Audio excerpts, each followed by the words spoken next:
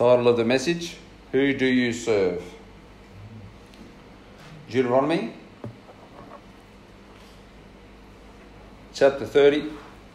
I'll read it from several translations like I do. This is a New Living Translation. We'll just read through a couple. Today, I have given you the choice between life and death. You know, when this was written on that day, today is still that day. Today. It's now. The Bible says, I've given you the choice between life and death. God didn't put death on anybody, but he shows the way of death, and you can choose that if you wish. Choice between life and death, between blessings and curses. I call on heaven and earth to witness the choice you make. Oh, that you would choose life, that you and your descendants might live. See, that's what God wants. He wants us to live. God's the God of the living. Choose to love the Lord your God and to obey him, and commit yourself to him, for he is your life. Then you will live long in the land the Lord swore to your ancestors Abraham, Isaac and Jacob. God's word says, I call on heaven and earth as witnesses today that I've offered you life or death. There's an offer. There's an offer that we are given each day from God. The Passion, the Amplified says, I call heaven and earth to witness this day against you that I have set before you life and death, the blessings and the curses. Therefore choose life, that you and your descendants may live and may love the Lord your God, obey his voice and cling to him. For he is your life and the length of your days, that you may dwell on the land, clinging to the Lord today.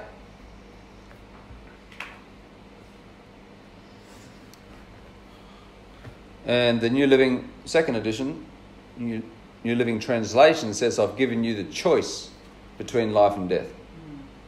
Verse 20, you can make this choice by loving the Lord your God, obeying him and committing yourself firmly to him. So each person, each day of their life is given a choice to choose to go the way of the Lord. If we turn to Joshua chapter 24,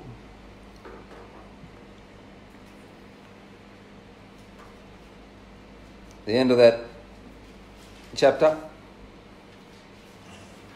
Let's back up to about halfway through, verse 13. And we'll go through to near the end. I gave you land you had not worked on. The Lord was speaking to the people. Verse 13, Joshua 24. And I gave you towns you did not build, the towns where you are now living. I gave you vineyards and olive groves for food, though you did not plant them. Remember when they came through, delivered by God's mighty hand from the Egyptians out of slavery into the desert through the Red Sea, enemies destroyed, out into what should have been an 11-day journey to the Jordan, and then they would have crossed the Jordan River victoriously, the same as they went through the Red Sea, and then started taking the land. But of course it took 40 years because they just kept rebelling and whinging and complaining, and God sustained them and gave them manna, but it wasn't his best. So many times, just because we see something happen in their life or in the life of someone else, or even in the Bible, doesn't mean it was God's best. It's there for our learning, and it is dependent upon the choices of the people.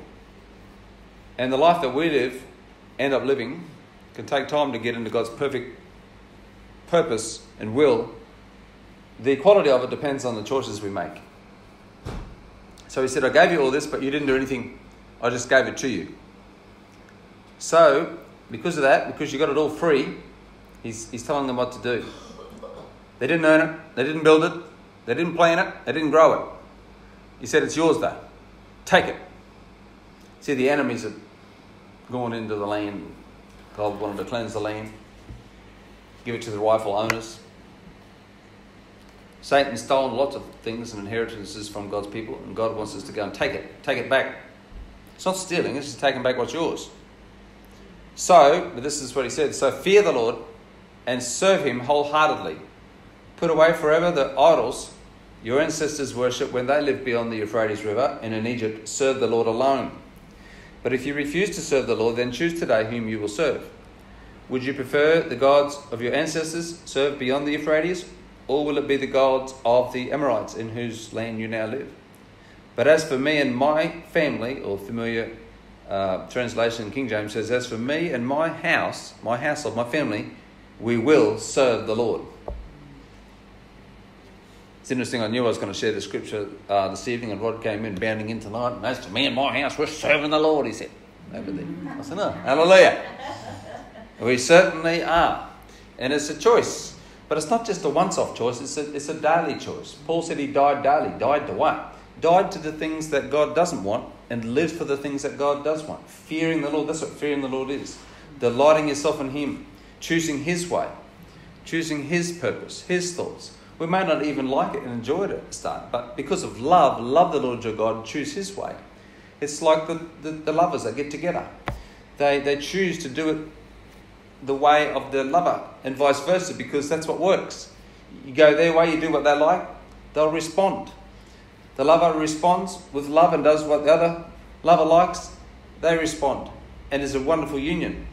But Satan comes between that love, because they don't respect each other anymore, and they criticise each other and run each other down, and don't do the very thing they did at the start by serving one another, loving one another, doing what the other likes.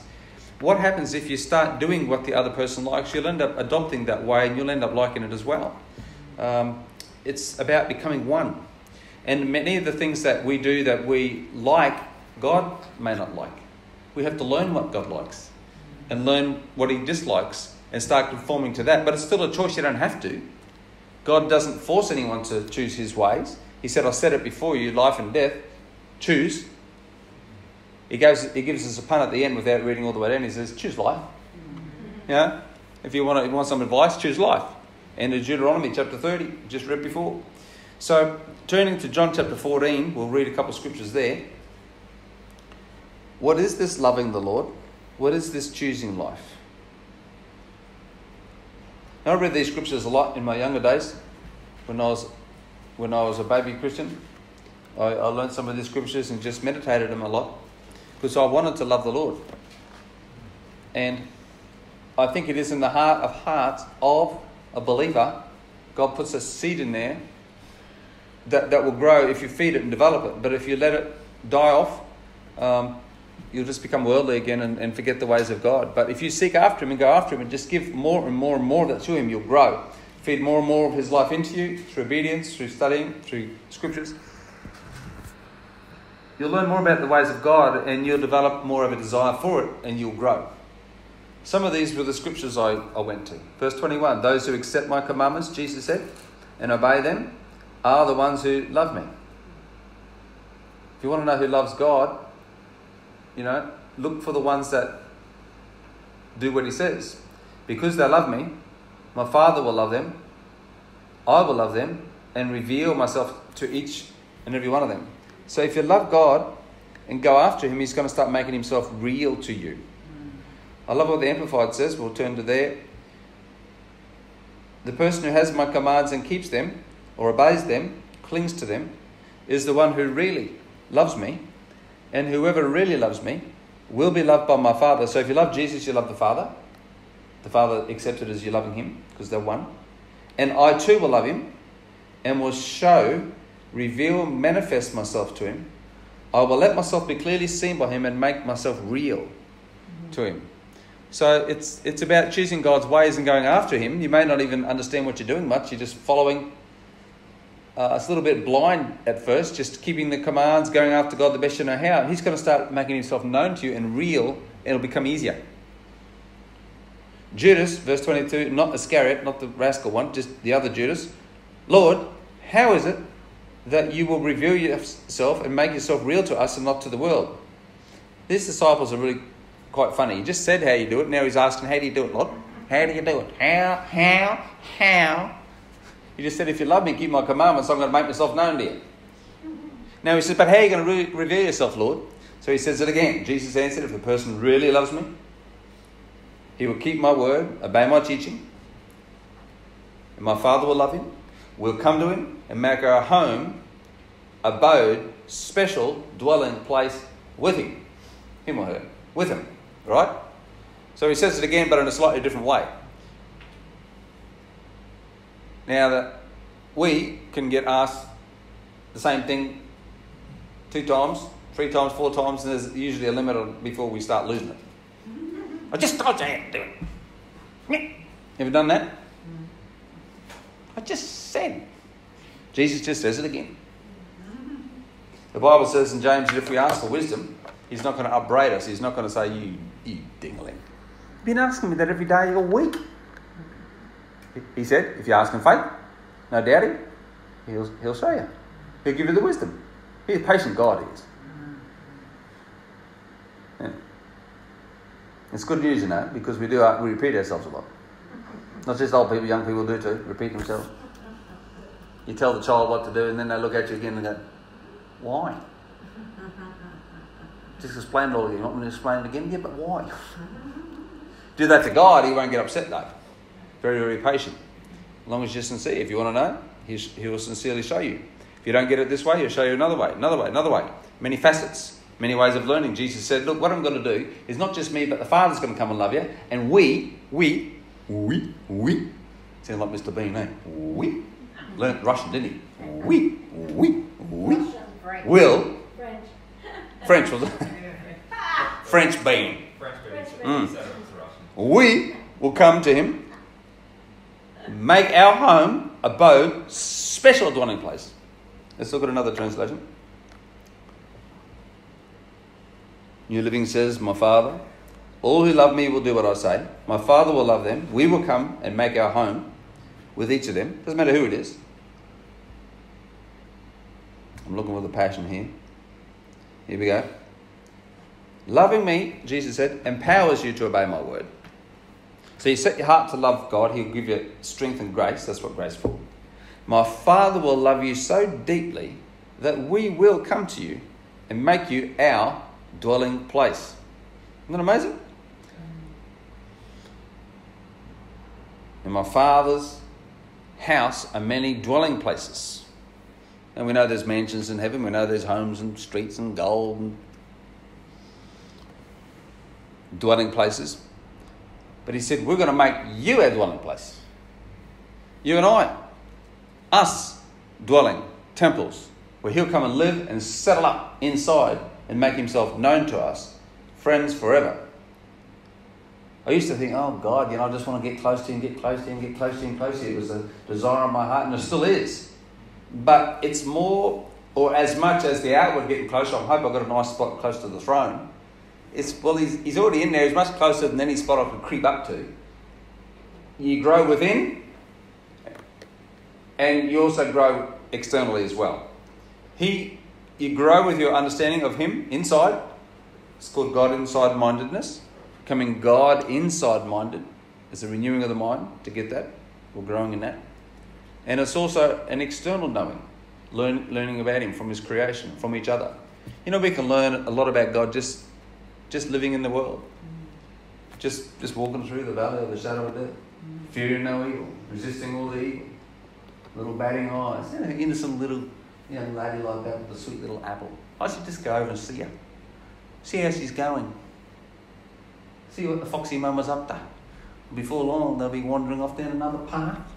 You know how it works. Set before you, life and death, blessing and cursing. Choose life. Choose this way. Choose God's way. It's a choice. So we have to wise up and start learning the ways of God, understanding the ways of God. We've been talking about this for some months, probably the last few years, but especially the last few months. My ways are not your ways.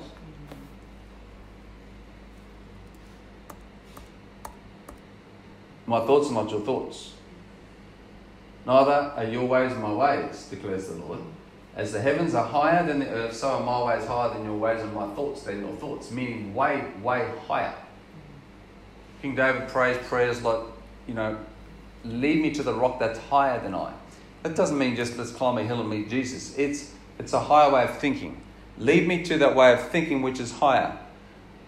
God wants us to understand him, but we have to be taken by the Spirit and given revelation. God is spiritually discerned. His ways are spiritually discerned. They're not understood in the natural ways very easily. How do you explain a fourth dimension when we only live in a three-dimensional world? This way, that way, up and down. But there's another dimension. Well, how does that work? Then there's a fifth and sixth and seventh and eighth. It's not reasoned with the natural faculties. It's spiritually discerned. So we have to start learning the ways of God so we can get to know him better, understand him better, develop a relationship with him. He'll come down and meet us, but we're going to have to come up to him. He'll meet us.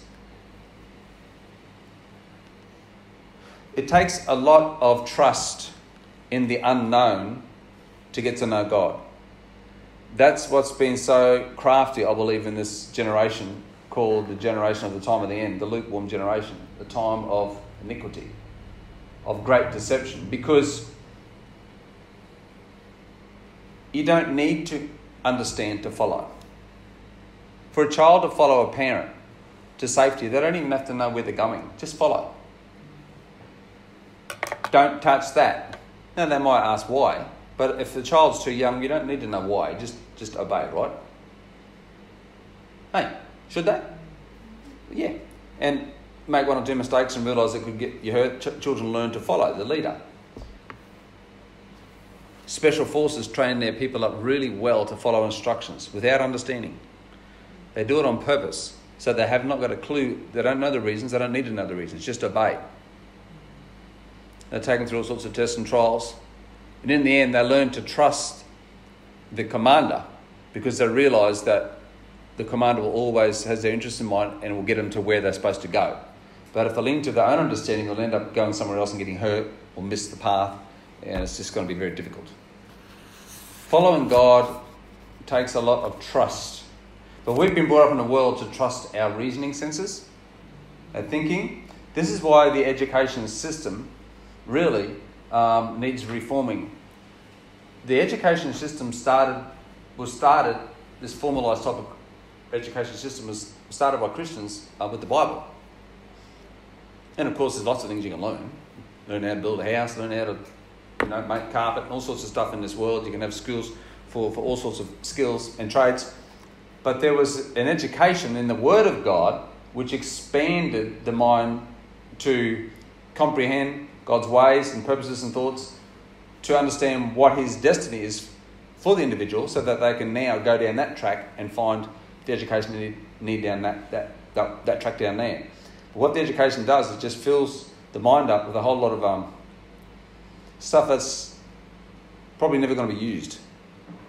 So you end up coming out of school with, hopefully, heading in the right direction in many cases. I think the average person goes through about 3 jobs, 3 different changes these days before they find what they're happy doing. And some never find it. Much, much fewer find what they're good at and go after their gift very, very, very, very early in the piece. It's a lot rarer. The enemy has a way of having people go after the wrong thing. They might go after money, follow their parents' wishes, because, well, you don't want to do what I did because you'll end up broke. We want you to succeed. The intentions might be there, but because of the education, you end up going in the wrong place. So if we're going to get to know God, we're going to have to find out his thoughts and his ways, and a little bit blindly follow. You know, you can listen to the words of God, you can have the word playing, you can read the word and not really even understand it, but just feed it in there. I've even noticed the behaviour of Max, our dog. It's crazy, he's a dog. But when I'm reading the word and meditating the word, the dog is always at total peace. Total peace. If I'm quiet, he might be sleeping and yawning. If I'm reading the Bible out loud, he generally comes alert and he wants to chew on something. He's just excited, but at peace, peaceful, not wanting to go outside, not wanting to bark at anything. There is life in the words that God wants to get in us, which will eventually become a picture. There's life, there's power in the words of God that will become a picture and a template that you can understand and follow. I don't believe it was God's intention just to have the word written in such a way that anybody could just read it and follow it, because It's the glory of God to conceal a matter, it says in Scripture. Meaning there is truth in the Bible, but it's not on the written pages. There's history there, there's things you can learn, facts of life, what an adulterer is, what one isn't. There's simple things, right? The Ten Commandments. But when you're talking destiny, when you're talking the ways and the heartbeat of God, it's found beneath, deeper down. So he says, those secrets that he reserves for friends, for those that really love him and want him. Remember he said, if you go after me, he'll reveal and make himself known to you. For those that love me, those that obey me. You start obeying even though you don't really understand why. Meditate the word day and night. What do I want to do that for? Just to do it. Just start doing it. Start meditating it, thinking about it, speaking it, confessing it. In front of the dog, in front of the missus. To yourself. Mutter, mutter, mutter. Bring them out. I used to carry a Bible around in my pocket. Before all the electronic Bibles on the phone, and most of my Bible readings on the phone. Sometimes I open the scriptures. But it's just at the fingertips. Scroll through all the translations. And if someone said something that wasn't scriptural, I'd bring my Bible out. And they found out that I was a Christian, a preacher, and many of them, I think the enemy sent them my way, to discuss the Bible. I don't believe there's a Holy Spirit. I says there is too. Father and Son, nothing about the Spirit. And I said, what's this then? And I'd argue over the Bible, see. The Bible calls that foolishness. Arguing over scriptures. Yeah. So rather than just think, oh, fair enough, you just serve the Father and the Son and don't worry, the Spirit will just come along. Just give him some wise sort of, let him gnash their teeth and walk off. I would argue. And I'd have a scripture for everything. Because I just loved the word and I just got into it. But it wasn't for that purpose. It was to grow me up, not to make me a mouthpiece of strife. That's all it was. Just ended up being an argument. Yeah, with everyone. I'd have an answer for everybody. Those that come to the front door, the Kingdom Hall people, Jehovah's Witnesses that come to the door. Yeah, and some folks couldn't stand it. I'd see it as a challenge. So I'd challenge them. But the trouble is, they'd duck under the water. They knew the scriptures too, see. They'd pop up over there and I think, dear God, I'm talking about this. Now you pop up over here. Well, this is what the Bible says. So I get the Bible out again. This is what it says there. Look at this. Yeah, but it doesn't say that now, Bible. So that's your Bible's wrong, my Bible's right. We'd argue again. Just always arguing. Always fussing with other people. That's not God's will. His word's not for fussing. His word's for instructing in righteousness, for building us up, showing us the way. I set before you, life and death, blessing and cursing, choose life. So choosing the way of God is not necessarily understanding it. It's just going after it and doing it, and understanding will come. Get wisdom first, the Bible says. Get wisdom. If the wisdom of God is study the word, study and just meditate it, just do that. Just be wise. Just be a wise Berean. The Bereans were called wise Bereans because they always searched the scriptures all the time. Even if they didn't understand them, they were always searching the scriptures, trying to find out the truth. It produced wisdom in them. Understanding will come down the road. Understanding will come. Get wisdom, and in all you're getting, get understanding. You can get understanding, but you've got to get wisdom first. Yeah. Wisdom is the principal thing. Yeah. Wisdom is in the scriptures. The wise man builds his house on the rock, on the Bible, on the scripture. So just keep building it, keep feeding it in, keep studying it, keep thinking about it.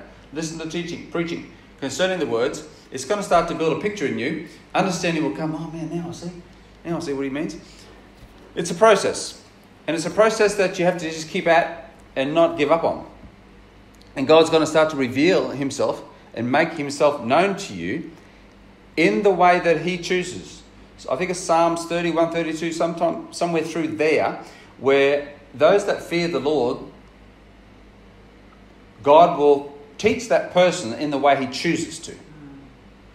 So fearing God for you may mean you follow the scriptures, you do what it says. He may be leading you in a certain pathway, right, to do with you, to help you through some of your weaknesses and strengthen up those areas.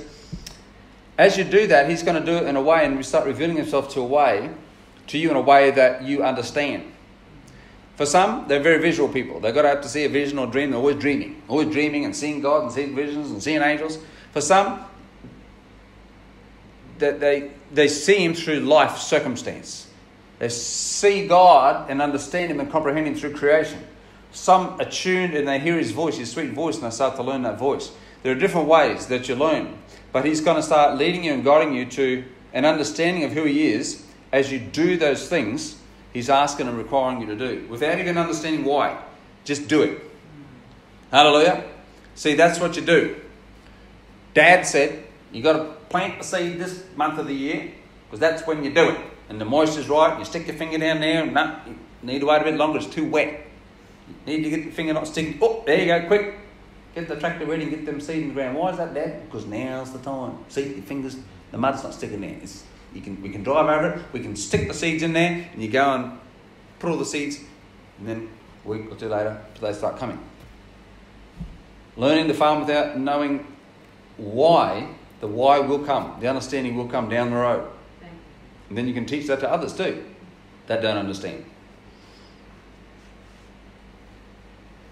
You don't have to wait and get to the end of your life and go to hell to realise I made a wrong choice. You can see hell's everywhere. It's all around us. You can see the destruction that is caused in this world, the wars, the fighting, the strife, the splits, the murder, the bloodshed. Now, sin has a price tag, and it is death. And we know that everlasting torment awaits those that don't find forgiveness through the Lord Jesus. We don't have to experience it to avoid it. Don't even have to really understand it. Just know it's bad. I'm not going there. I'm going to choose the way of righteousness. I'm going to choose the way of God today. Daily choices. And how we're going to make the right choice depends on whether we fear God. That's what Joshua said to the people. Choose you this day. And they said, oh, we will. And he said, well, fear the Lord then. Fear the Lord then. Then we're not arguing with him about it. I think I might turn back there. You'll see it. It's quite interesting. We will. We will fear the Lord, they said. I'll go to Joshua. Back to 24.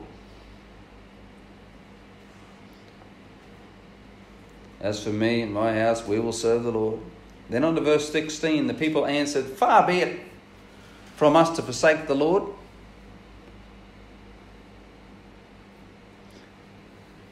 To serve other gods? We wouldn't do that. For the Lord our God is he who brought us and our fathers up out of the land of Egypt, from the house of bondage, who did those great signs in our sight, and preserved us in all the way that we went, and among all the people through whom we passed. And the Lord drove out from before us all the people. See, they had been in the promised land for some time, and they had seen the victory after victory after victory after victory. Taken city after city, town after town, village after village, driving out the enemies, possessing the land, piece by piece by piece. The people said to Joshua, no, but we will serve the Lord. Joshua said to the people, you are witnesses against yourselves that you have chosen the Lord for yourselves to serve him. They said, we are witnesses. Now therefore, he said, put away the foreign gods which are among you, and incline your heart to the Lord God of Israel. And the people said to Joshua, the Lord our God we will serve, and his voice we will obey. Let me just do a Davey paraphrase.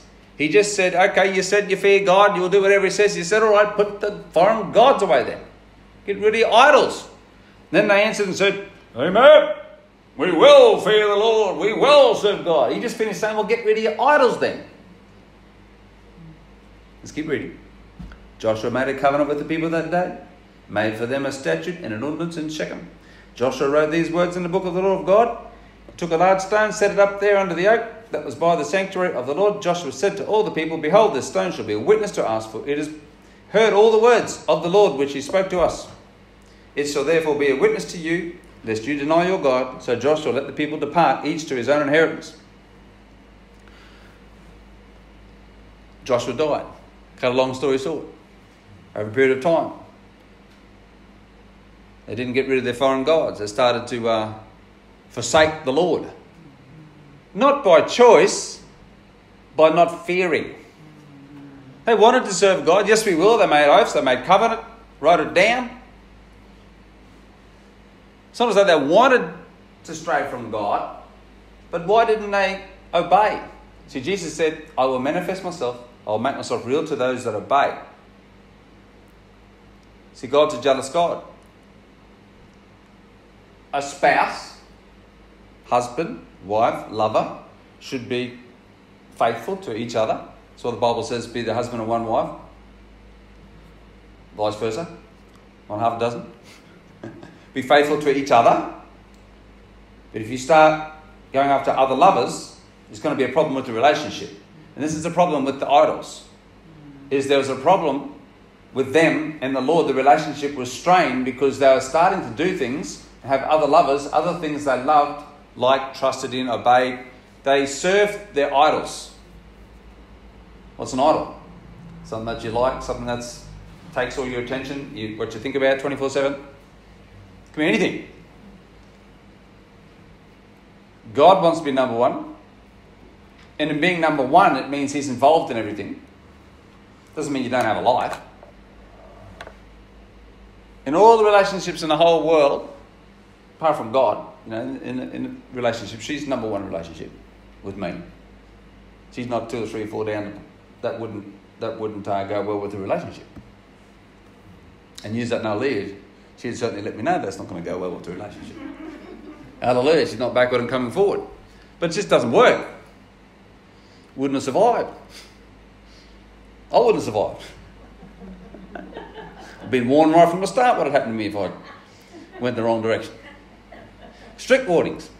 But God does warnings too. He says, love the Lord your God with all your heart, soul, mind, strength. Have no other gods. All those things. So why do folks go after other gods? Because they're not fearing God. See, there's a fear we have. Now, we have God in the middle of us. We've often said if it wasn't for God, we may not have lasted. But we learn to love God, learn to fear God, and respect each other. Hold short accounts. We get upset with each other sometimes. Hallelujah. But we don't hold on to it for days on end. We sometimes dilly-dally around for a while. And later on, sorry. And then you feel a dill because the other person said sorry first. But, you know what I mean? Humble yourself. Listen, I lost it. Sorry. It ain't you. Not your fault. I was just carrying on. Short account. Don't let it drag on and on and on and on and on. Lyra's worried there a while back that she said to me one day, she said, I don't know, I think, I don't remember what she said. Is it possible that men can have, women have halfway through their life? What's that called? Midlife crisis, menopause. She said, I know men don't have menopause, but is it something similar that can happen to guys? I looked at her. Are you serious? Oh yeah, you've been carrying on. I think you're having some midlife crisis. But then I started thinking about it. I thought, that's not good. What have I been doing? You're getting toey. You used to be really patient. You're getting toey. You're getting on edge. So I had to listen and think. Okay. Now, think of our relationship with God. There's something that's caused me to be toey with God. I'm not listening anymore. I'm not obeying. I'm following after other things. I want him to come in and give me some guidance. Choose you this day whom you'll serve. Hey! I'm supposed to be number one. But see, if you stay tender, confess your sins, get that out quickly. Sorry, Lord, I don't want things between us. Yes, I've been focusing all my time on doing that or whatever it is. It can be anything. I don't need to do a list. We're wise enough to know it could be a job, could be your kids, could be your spouse, could be your health, could be your hair. And if it takes you an hour each morning to do your hair, cut it back to half hour, 20 minutes, unless your hair's whatever. But you know what I mean? If half of your day's in the mirror, well, maybe you're the idol. It's true. Some people have themselves as their idols. They just can't get over themselves. Can't stop thinking about themselves. Can be in a negative way. That's where depression comes from. They can't get themselves off. I just don't know how I'm going to survive. Oh, my mum's against me, my dad's against me, my wife thinks I'm nuts. Midlife crisis. Oh, God. Wake up next morning, oh, God, midlife crisis. What am I going to do? Thinking about me. Instead of thinking about how can I bless somebody? How can I bless my wife? Get out, lay yourself out of bed, make yourself wife a cuppa, do something for somebody, pray for someone, get yourself off your mind. That's the best way to handle depression. Start worshipping God, praising God. You can't be too depressed for too long when you start praising the one who made the stars. Gives you your next breath. Makes the beautiful flowers that you see when you go outside your door in the morning. Wow, and the bigger, past you, think, oh, let everything that has breath praise the Lord. Get your mind off yourself. Some people are so addicted to work, they're just workaholics. Can become an idol. They're just so busy serving their family, they've got no time for God. They just serve their family and their kids and their spouse day in, day out. They just get out of bed and they start and they just flop back into bed at midnight, totally exhausted. Why? I'm serving my family, Lord. Yeah, but you didn't give me no time today. Didn't even acknowledge I was there. Oh, yeah, but God, I've got to love my family. You first, family second. Yeah, you got them first. Me, not second, third, fourth, fifth. I don't even think I'm there. I don't even think I'm on the ladder. But you go to church on Sundays and say, hallelujah, hallelujah, you're the one, you're my lover, you're the best for me, you're the best for me. Then that's it for another week. Idols. Say idols. Idols, something you think about. Like, trust. Something else where you're putting your passion into. Now, if you find God's will and purpose for your life, you'll be passionate about that, you'll be good at it, you can focus your time on it. But you can pull away at any time to worship and to serve Him and to spend some time on the Word and just hear what God has to say. When you love someone enough, you will pull away from anything. You'll even say, hey, listen, now I'm cancelling that appointment because I have my spouse, in the case of it's God even, has need of me. Remember Jesse the planter said that one time in prayer he heard the Lord, he could feel and hear the Spirit weeping. And he thought, God, I know you. He knew that something was not right with God and finished up getting the ear of God. And he had to tell his staff that, look, I'm going aside, I'm pulling aside. I'm going out of the office, and he went and worshipped and praised God for a while and said, God, I feel as though that you're having a bad day or something's wrong, so I'm just going to worship you. And after a while he felt that God breathed relief, a sigh of relief, and the Lord said, thank you, Jesse. So my children have been disobedient to me today. It was getting God, making him feel sad. Isn't that amazing? See, he had a friend in Jesse. God can have a friend in you, a friend in me. He loves us all the same, His love is equal, but He can't show His love the same to everybody because it's not received.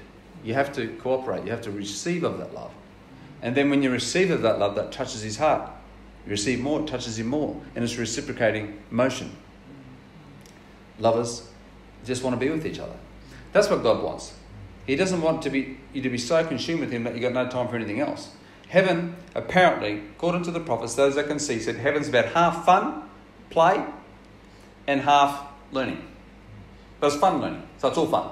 But you learn for eternity. Learn about the ways and the kingdom and serve each other, and then the rest of the time it's just fun. Isn't it amazing? God's a fun God. God's a happy God. So, He said, you're going to have to do away with your idols. You say you're not going to forsake the Lord, and you're going to serve the Lord.